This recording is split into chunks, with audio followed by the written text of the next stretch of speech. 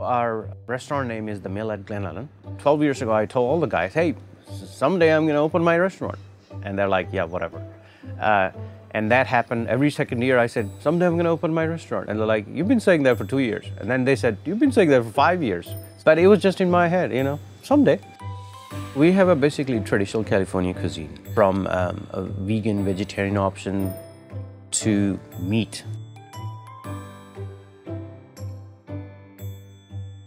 The pizza oven was new to me. I'd cooked meat over wood, but I'd never dealt with a pizza oven before. We did manage to find a really good crust, which was the important thing. And the boys have done very well with it, and it's super popular. I found out about La Luz for a long time. I've heard about La Luz from a lot of community members. They gave us the loan, and that loan put me through. It actually brought me to where I am today. If it wasn't for that, I think we would be out of the money. His dream, as long as I can remember, has been to open a restaurant.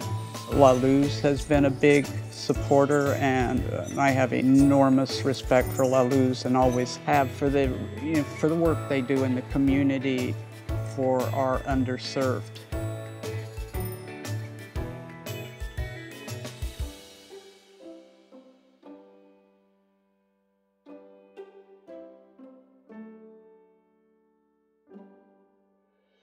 We want to be here for a long, long time.